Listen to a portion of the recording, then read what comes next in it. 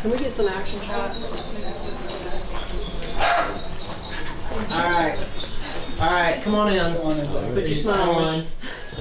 Hey, this is Dr. Kim Hollyfield. She's the one that neutered our sweet gizzard today.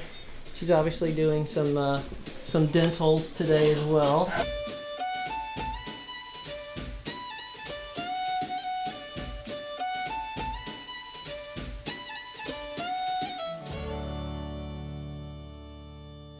It's almost been an exact repeat of my parents' life. I feel like we're reliving the life they had. I feel like my children are reliving the life I had. I had a wonderful childhood, and being able to see my parents model that relationship in the practice, working side by side, it's helped me to be able to model that for my children. It's been a huge blessing to have Rebecca in the practice and the children. When they're not at school, they're here. Andrew never intended to be a veterinarian like his father. After graduating from Bob Jones University with a degree in marketing, Andrew worked in a sales position for several years. As Andrew can tell you, I never encouraged him to become a veterinarian. The reason being, if he were not naturally inclined or interested, he would be miserable. I didn't want him to be unhappy in his work, and I think he is happy now. Very. After earning degrees from Clemson University and the University of Georgia, Andrew returned to Simpsonville and began the process of taking over his father's veterinary practice. He also met his wife Rebecca during this time, and she became an important part of his future plans. I guess that could have been considered a really challenging time, but I think you just do what you got to do. Like, you just do as Andrew often says, you just do the next right thing, like the next best step that you feel like God would have you do in that process. Taking over a family business is never easy, but Andrew and Rebecca determined that as the business grew, the family part would stay the same. It's a big family. I've always felt like it was a family more than a business. It's good to be able to have the work life and still be able to be with my kids, because I didn't want somebody else raising them. That was Caitlin right there. Okay. That was in the bathroom. Oh my. And that was her office. She was on a stool. This is her office now. So, you know, she's definitely upgraded from the bathroom. That's nice. You know, I have family, I have children, they're married with kids, and they're, you know, family, they understand. They both are family-centered people, and so they understood that necessity for me as well, being a working mom. So that was a huge blessing. Andrew would always say to me, he'd say things like, you know, our children will be incorporated into our lives and be a part of what we're already doing. It's not like, here comes parenting, and so everything just kind of like stops and has to completely change. It was more like, oh, okay, well, we're doing this business thing, and then 3 years later, Bayless is born, and our lives go on, and she's just a part of what we do.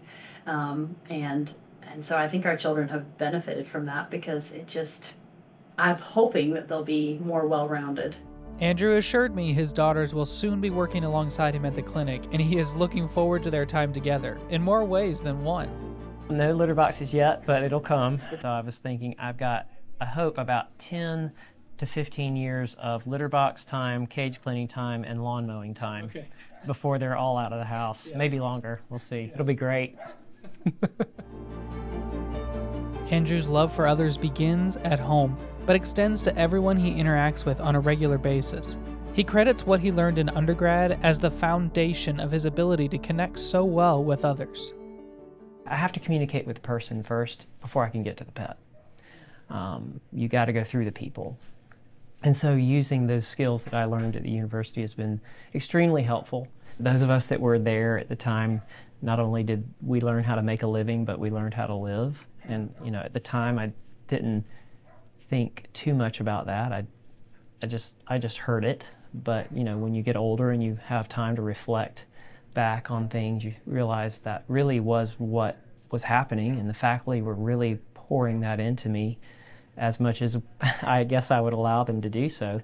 I feel like what I learned there was foundational, tremendously helpful.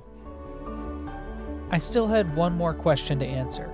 Who taught Andrew to love others so selflessly? He gave me a pretty big clue in our initial interview.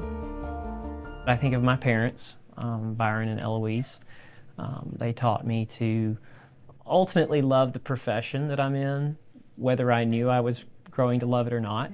And of course they taught me to love people, which is, again, so important in this profession. It sounds ironic to some people. I thought you were a veterinarian because you like pets. Oh, I do, obviously, but you have to love people first in order to get to their pet.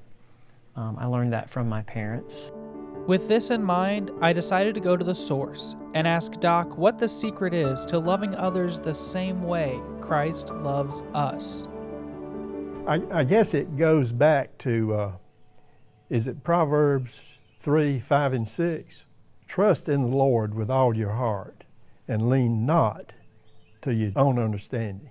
In all thy ways acknowledge Him, and He will direct thy path. And that is one of the things I've really wanted, is that my family would love God and be faithful and obedient. And I know it has worked out to the benefit of the people that they come in contact with.